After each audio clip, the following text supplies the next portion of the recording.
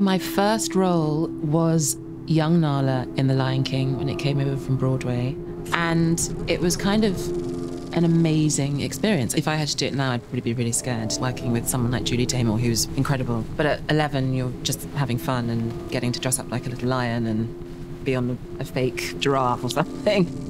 The way black women are portrayed on screen is incredibly important to me. When I'm looking at material, I am looking at it, obviously, through that lens. I really go on my gut and I read and read and read and read the scripts till I get sick of them. I need to know that script, I need to know that world inside out. I think the black on-screen reputation has got better. I think there's still a long way to go. But I think it's an exciting time. People are kind of waking up and realising that representation is really important. As an actress, I always like to make sure that young girls have someone positive to look up to.